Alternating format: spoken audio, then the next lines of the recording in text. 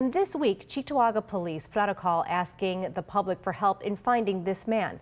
It wasn't to charge him with a crime, but to commend him for saving dozens of lives. Adam Harding has his story. The mystery began with a handwritten note in apology for breaking a window at a Cheektowaga school last Friday.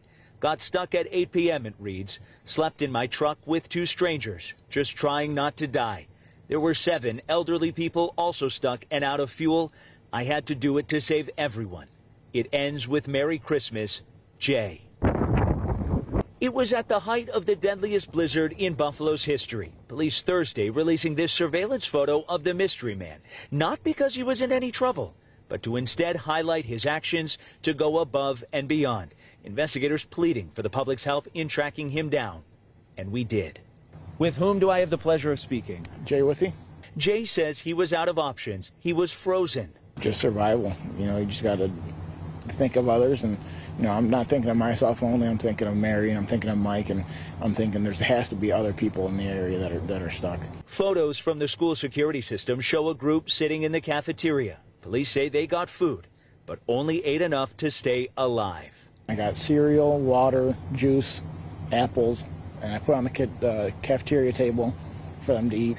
And I ate something quick, and I drank something quick, and out I went to go look for more people, and I walked and I walked and I walked till I cried. I couldn't walk anymore. His selfless act now being recognized by the department. The worst of times bringing out the best in this community. I left the school with people still in it because they were out of power at Christmas Sunday at 8 p.m. So you spent Christmas Eve and Christmas most of Day Christmas Day at the school? Correct. With these strangers? With strangers. What did you guys talk about? Everything, and how thankful we are, and you know, just you know, the different meanings of Christmas now. Anything I took, I left a note on, but I left a note for mostly the whole school. You know, tell them I'm sorry if there's any charges that have to be paid, or you know, if I have to pay for a window, if I have to pay for some food, then so be it. But you're alive.